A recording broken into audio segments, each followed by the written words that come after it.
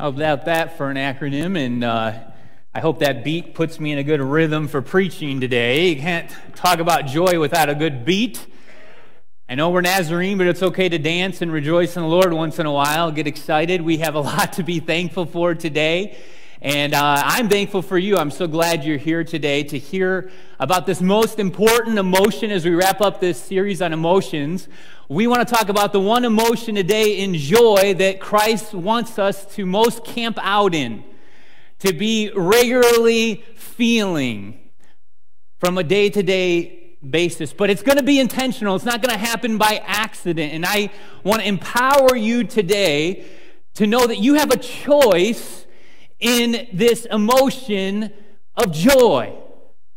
That this is something that God has presented a way for each one of us to take hold of and to set our will to. And that's the good news, is that we have a choice in it. But because Jesus wants us to primarily hang out here, knowing that when our hearts are merry and full of joy in who He is and what He's done, we naturally are going to be a good witness for Him, because people are going to want to know what we have. And it's not just that we're on a drug or on a high, but we can point to the person of Jesus Christ and His love in us, His work in us. For that reason, this area of joy is what's most under attack in your life spiritually. You need to understand that. That the Bible tells us we have an enemy in the spiritual realm who combats against us, who's trying to get us discontented, trying to make us very negative in spirit. The thing that he fears the most is a church that's full of joy in the Lord. That is what is most under attack for each one of us.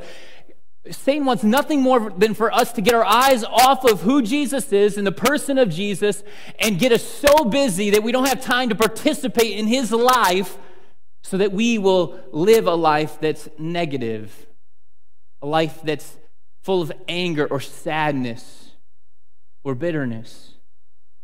And so I hope that you'll really pay attention today as we talk about this emotion of joy, not in a superficial way, but a joy that's a sincere conviction and experience of the heart.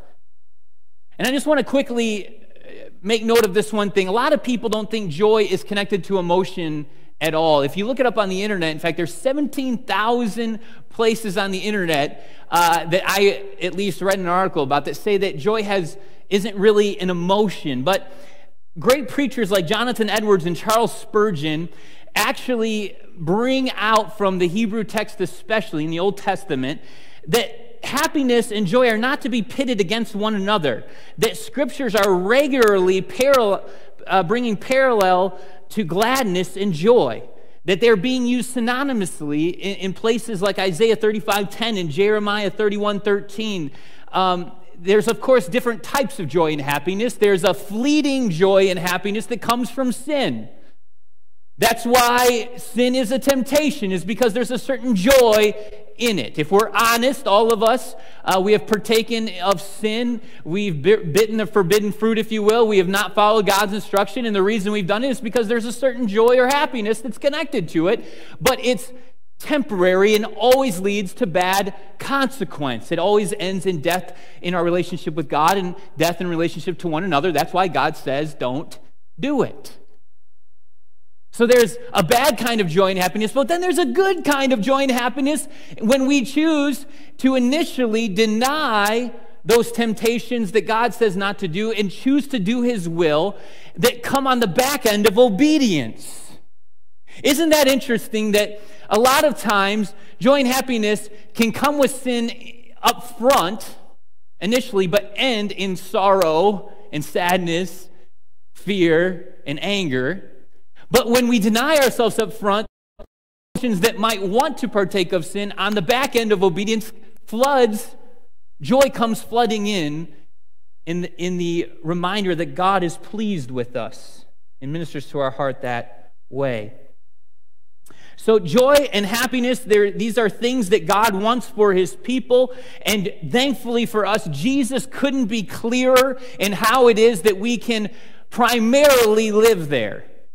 And so we're going to look together in the most clear statement Jesus makes about living in a place of joy in John chapter 15, starting in verse 4, read through verse 14, and then taking one section from John 16 that follows. So if you want to follow along, you can follow along in the overhead with me here as we read.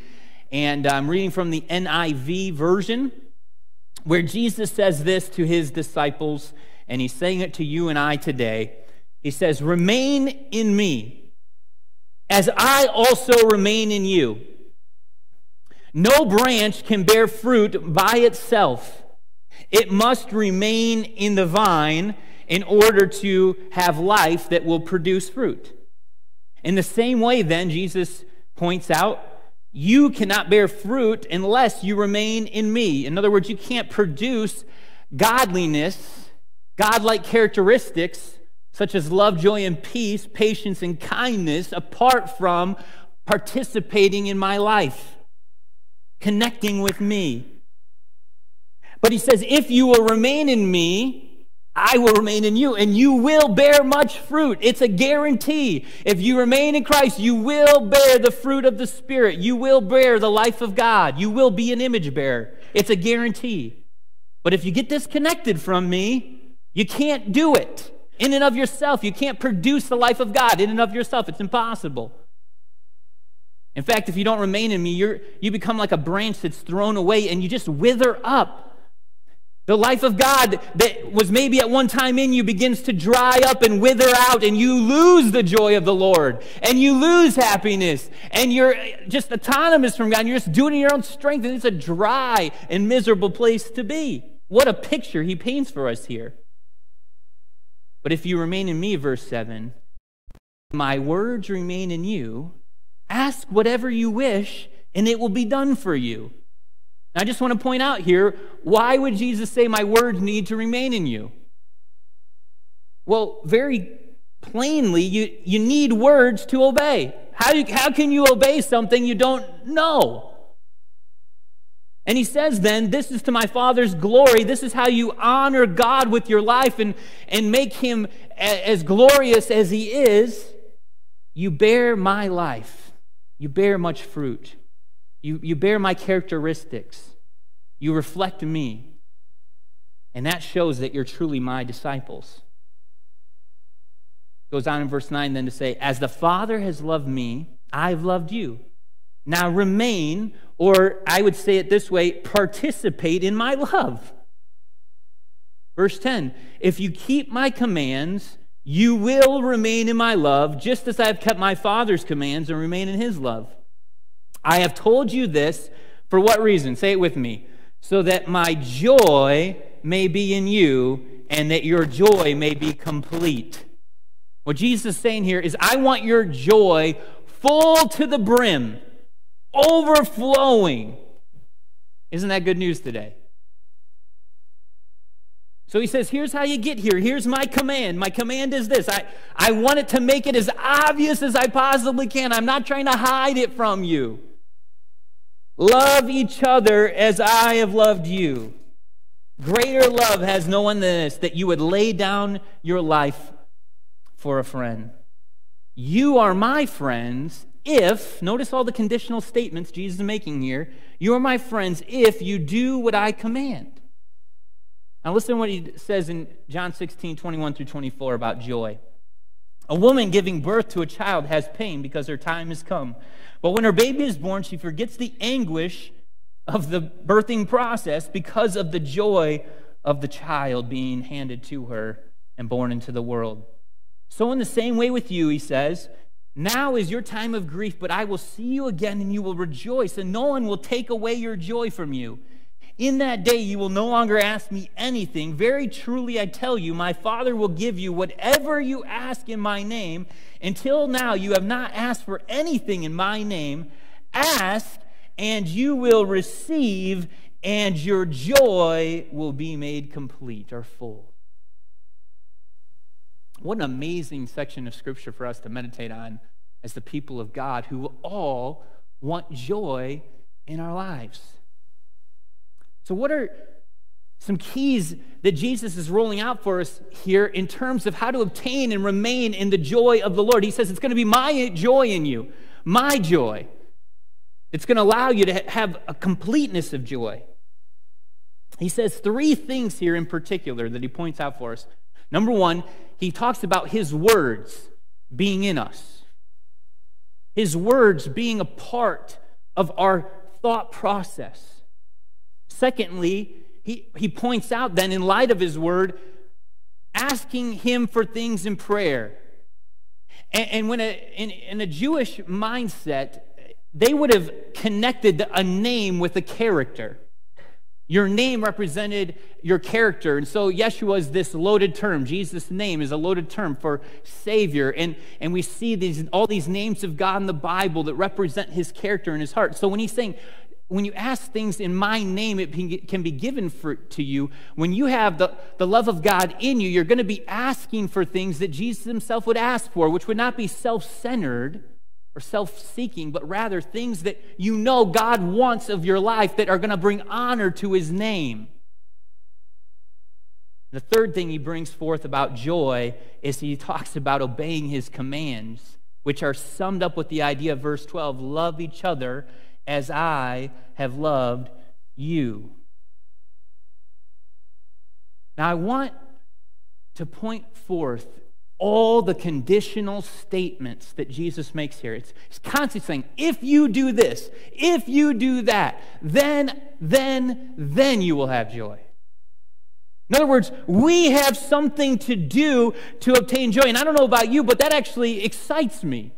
That's good news for us because that tells me that we have control over how much joy is at work in our lives. That people don't just stumble into joy by accident and then fall out of joy by accident.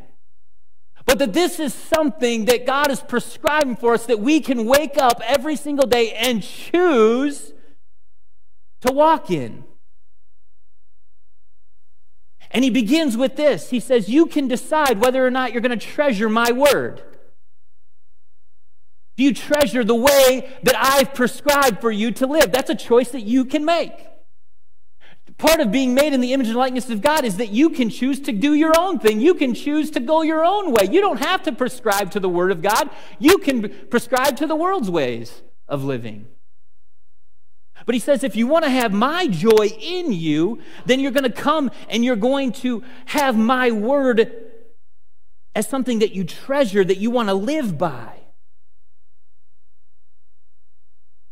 He says, you can decide whether or not you want to pray. He says, man, you want to have joy? Learn to ask the Father in my name for what I've prescribed for you. And you will receive it.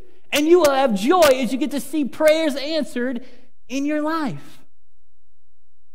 Thirdly, we can decide whether or not we want to set our will to obeying Jesus' commands. So let me give you some practical examples of Jesus' words that he prescribes for us to live by that can add to our joy or steal from our joy as I just think about how it pertains to my own life practically. And I began to meditate this week, okay, what are some joy killers in my own life that Jesus' words are an ointment to or a medicine to that I can choose to live by? Well, the first example I want to bring forth is from Matthew chapter 6, verse 27 and 33 through 34. It's a long passage, and I just wanted to sum it up real neat for you. Jesus says this, can any one of you, by worrying, add a single hour to your life? What good does worrying do for you? Do we have any honest Christians here? Anybody here struggle with worry and anxiety and fears? Yeah, a couple of you. I'm not alone. Okay. He says then in verse 33 and 34, seek first the kingdom of God, his rule over your life, his righteousness, his right ways of living, in other words. And he says all your basic needs will be given to you as well. Therefore, here's the conclusion of the matter. Why are you worrying about tomorrow? Stop worrying about tomorrow, for tomorrow will worry about itself. Each day has enough trouble of its own. Is it just me, or are you tempted to get weighed down and worried when you look beyond today's need and you start thinking about this coming week and this coming month, and you look at all the activities and all this pressure starts to sink in, and all of a sudden any joy that you have towards life turns into a lot of grumbling and complaining and worrying, go, how did I end up in this place? Everybody says it all the time, don't they? I'm so busy. I'm so overwhelmed. I have a feeling like I don't have time for God or anything of the church because I'm just so busy. I'm so weighed down. Jesus tells us to allow his word to take shape and form in your life, that you have a choice to live that way, to live in that way of thinking, or you can choose to live according to his word. And he says, listen, trust, I'm a good father. I can handle tomorrow, and I'll handle next week, and I'll handle next month. You worry about just today. That's enough.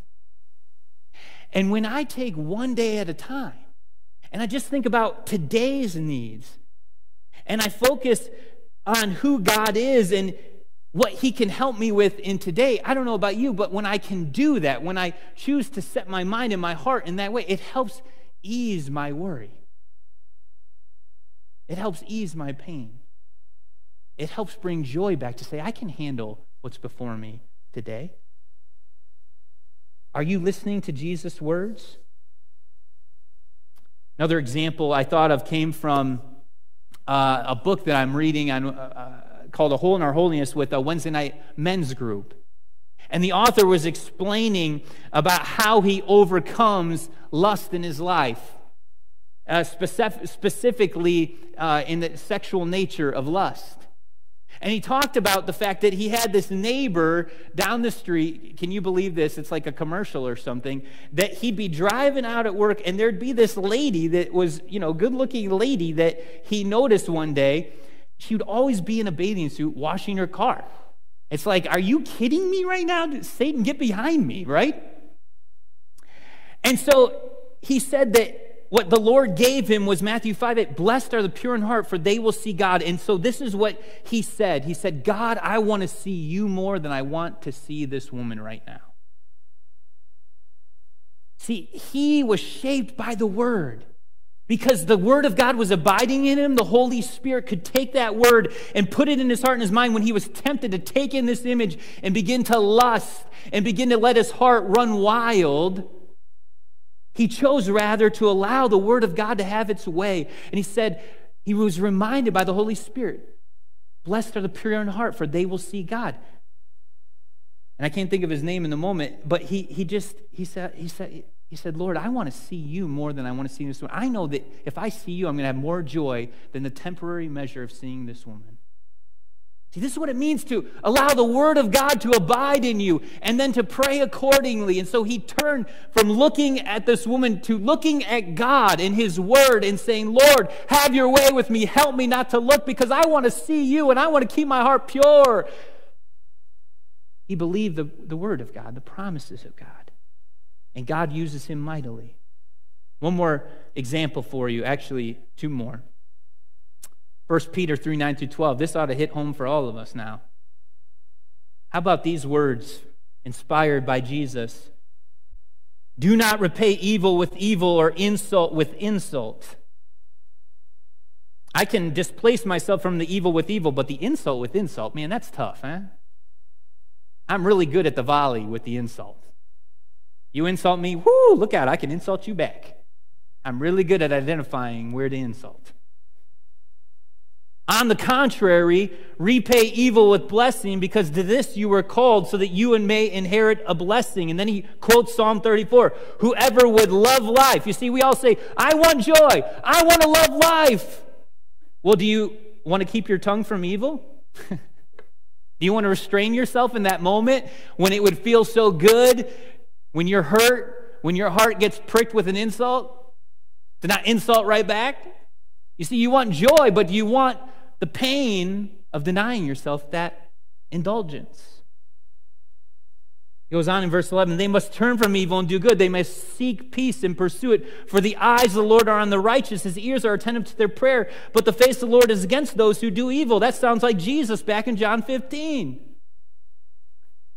When he says, if you obey my commands, you can ask for anything and it will be done for you. But if you're just insult for insult and you have no self-control and no discipline and you're not setting your heart to do the will of God, but you're just out there letting it rip like everybody else,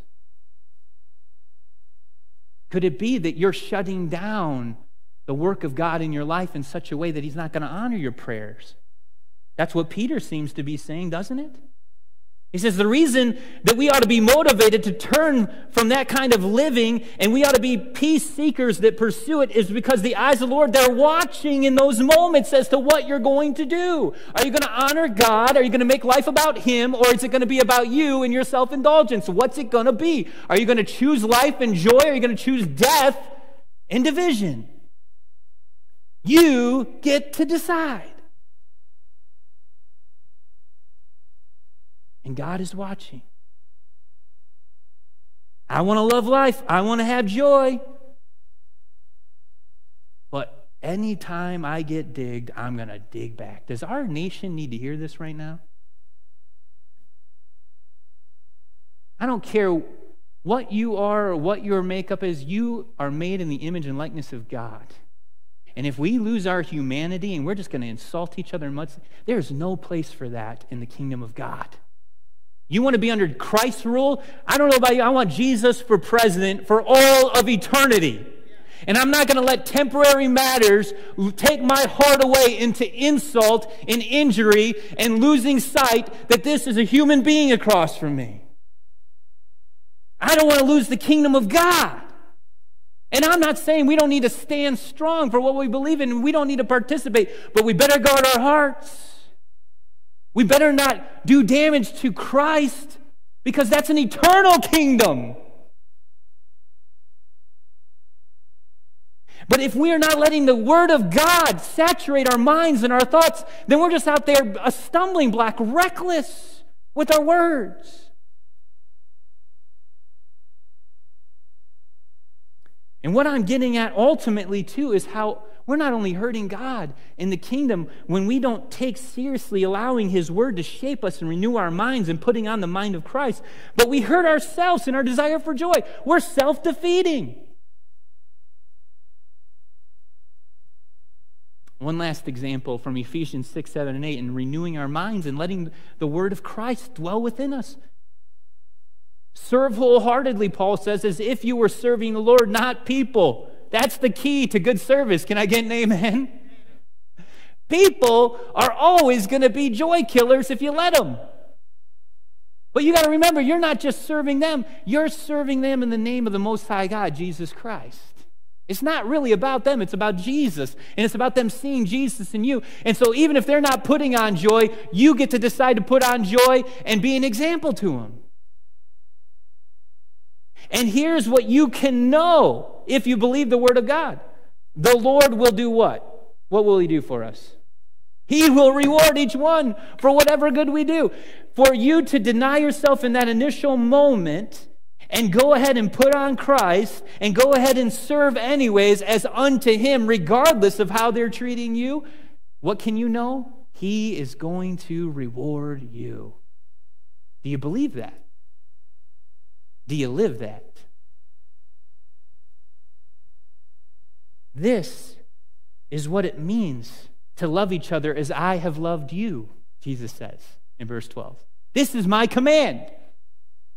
This is what I'm commanding you to do. I'm not suggesting it. I'm commanding it so you can participate in my life, so that you can have the joy of the Lord that is your strength. You cannot let anybody steal your love. Do not be overcome by evil. Overcome evil with good. Don't let this world steal your love. You got to fight the good fight of faith. It's a fight. Can I get an amen? And we are way too passive about our joy. We allow our circumstances and people, and I'm preaching to myself right now, steal our joy way too easily. We got to fight back against that and say, devil, I see what you're doing. I'm not going to let you steal my joy. I'm not going to let you steal my rejoicing right now. This is the devil at work trying to discourage me, trying to steal my testimony. God is worthy of my service regardless of what anybody else is choosing to do. In other words, what I'm getting at is each of us has a will, and we get to decide each day how we're going to set it. That's ultimately what it means to be made in the image and likeness of God. And that's what the grace of God is empowering us to do, is to set our will in accordance with God and the Spirit of Christ, or the devil in the spirit of Antichrist.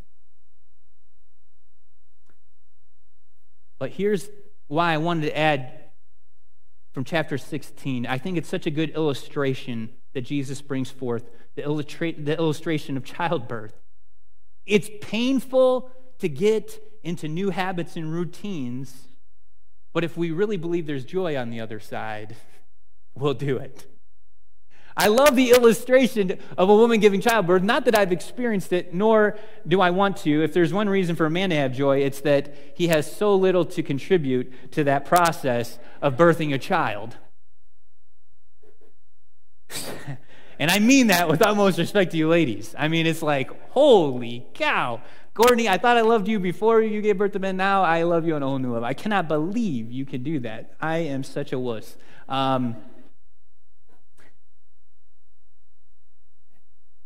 But there is pain in denying yourself to do the will of God.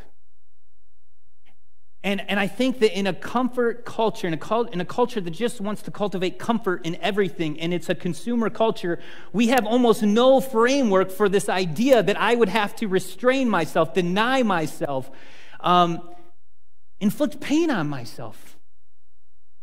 But the Apostle Paul says, I beat my body down daily. He says literally in the Greek, I give it a black eye, as to not allow it to control my actions so that I can be controlled by the actions of Christ instead.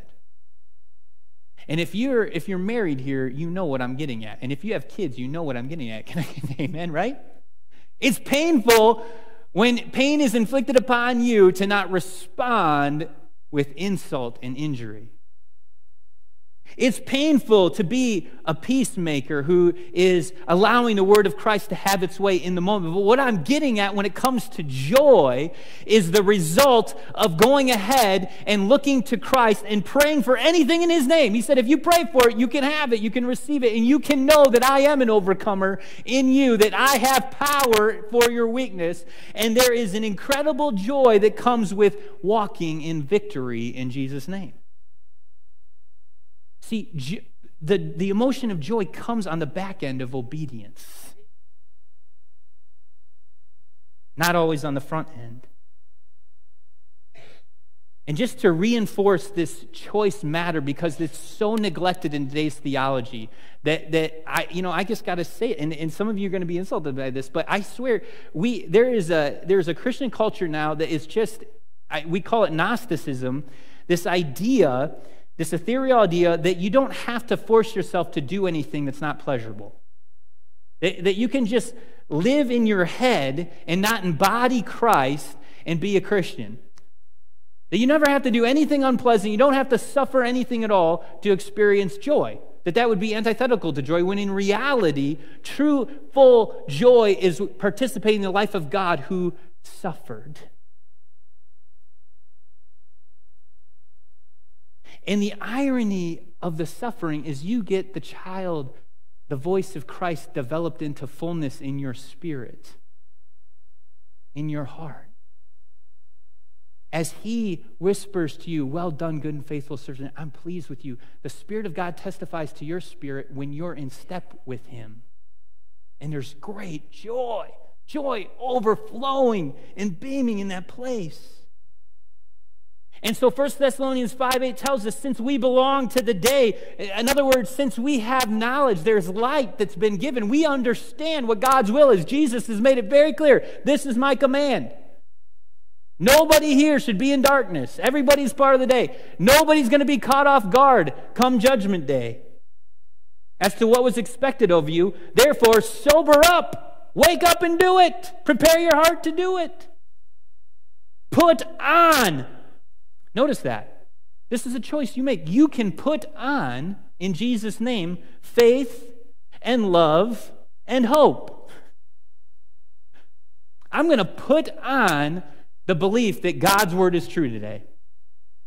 I'm going to decide that Jesus is right And therefore, I'm going to put on love, and I'm going to decide today is not about Ben Walls and what I want. Today is about Jesus Christ and what he wants, and he wants me to serve other people the way that he served me.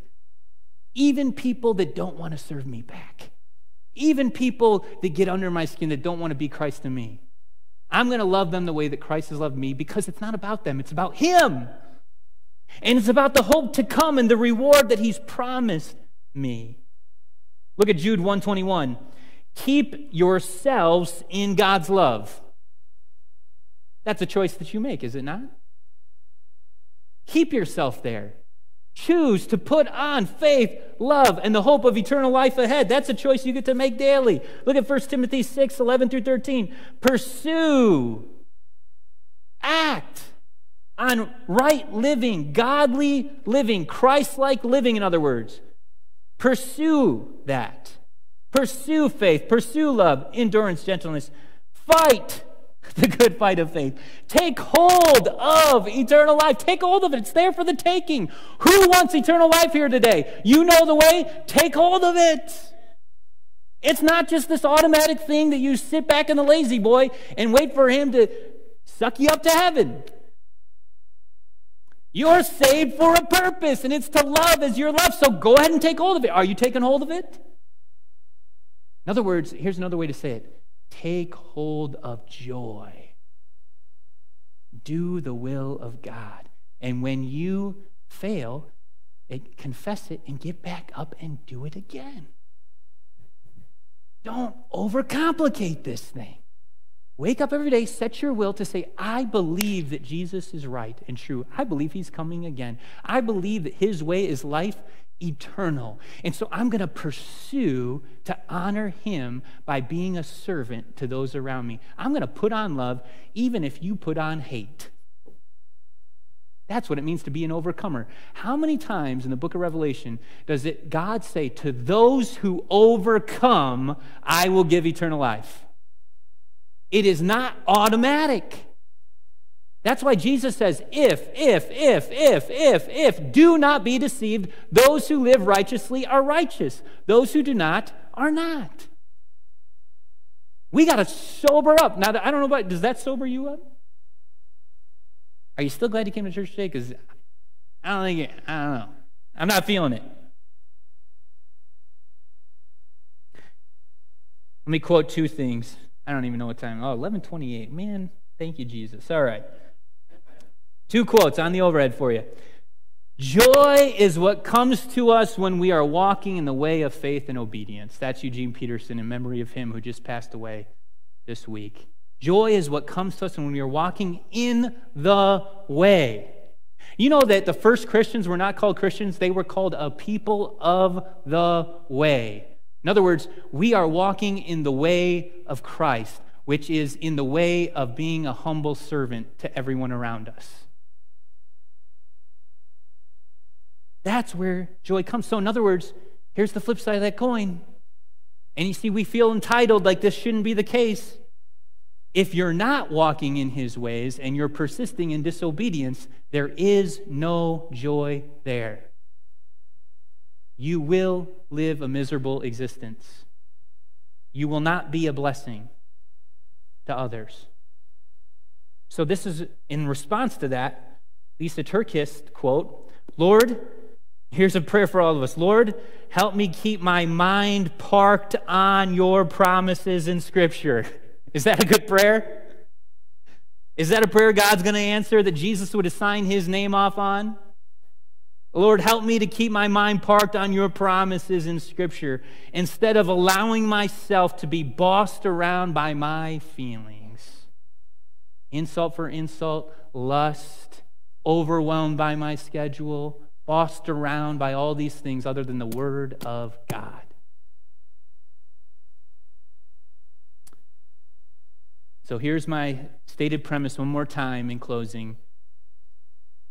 I want us to draw a line in the sand today, church, to fight the good fight of faith and stop being passive about our loss of joy. Stop being passive about your walk with God. Stop being passive about your free access to the Word of God every single day of your life. You can open this up freely, and people shed their blood, starting with Jesus, for centuries to give you the privilege to know life and life everlasting. And we're so busy saturating our minds on other things. Is it any wonder we are known for a lack of joy and just overwhelmed with opioid crisis, and everybody's on every drug except for Jesus today? But you have a choice. To stop being passive, to take hold of salvation, to put on faith, to become a servant of the Most High God, to set your will there. And here's what I want you to know. The second that you turn, see, repentance is a change of mind that leads to a change of mind. The second that you change your mind and say, Jesus, I am done being passive. I'm done with my will being done. When I pray this, I'm going to mean it. Father, not my will, but your will be done. The Holy Spirit will meet you there and empower you to live that life. But you've got to set your will. You got to wake up and say, I'm going to fight the devil today. He's not just going to have his way with me and my emotions.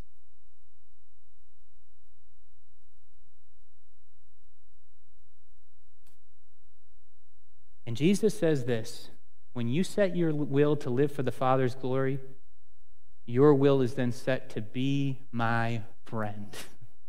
Because that's what I live for. I live for my Father's glory. He who knows these things and does these things, Jesus says, is a friend of God. And your life will bear fruit. But you got to get desperate for Jesus. He can't be an afterthought. He can't be just a convenient add-on. He's got to be the central piece of your life. And he is the living and abiding Word of God. And he says, when my word remains in you, you and me, you can ask whatever you wish, and then set your will and your heart to obey my commands, and you will have my joy. Joy that's full to overflowing. So I want you to stand with me now. And as the worship team comes, there's a Psalm 51:12, where King David had gotten away from God. Here was a man after God's own heart who had lost his heart for God.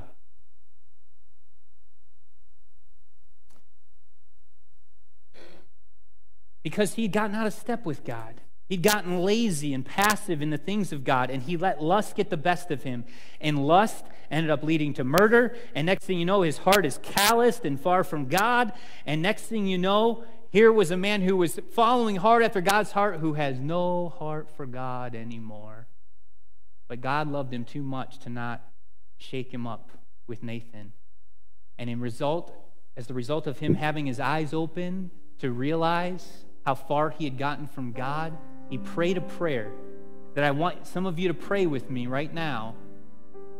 That maybe you understand, man, I have gotten far from God. I have not been guarding my heart. I have not been guarding my joy. I've been very passive when it comes to the Word of God at work in my life. I've not been seeking Jesus' help to put his Word into practice. I want you to pray this prayer right now with me from Psalm 51:12. Are you ready? You don't have to say it out loud. You can say it in your heart. If you want to say it out loud, go ahead and just say it out loud. Restore to me the joy of your salvation, and grant me a willing spirit to sustain me. Heavenly Father, in Jesus' name we pray, restore to me the joy of your salvation, and grant me a willing spirit to sustain me. God, I can't do it on my own. Jesus, we take you at your word, and we know in and of ourselves we can't bear fruit that's pleasing to the Father. We're not full of love and joy and peace and patience and kindness and goodness and faithfulness and gentleness and self-control. In fact, just the opposite. And so we humble ourselves and we confess once again, God, in and of ourselves, we are sinners. But Jesus, we're believing in you that you are a great and mighty and powerful Savior who can energize us with your love, who can turn us from selfishness to selflessness.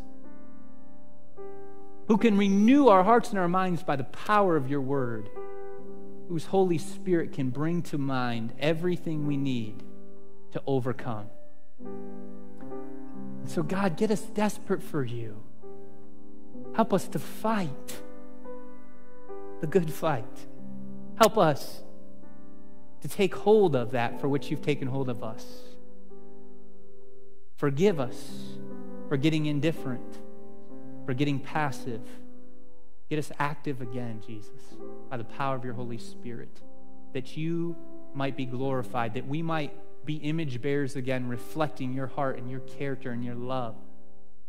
Set our hearts to be servants. In Jesus' name, and all God's people said, amen. In this closing song, if you want any particular prayer, I just invite you to come to the altar.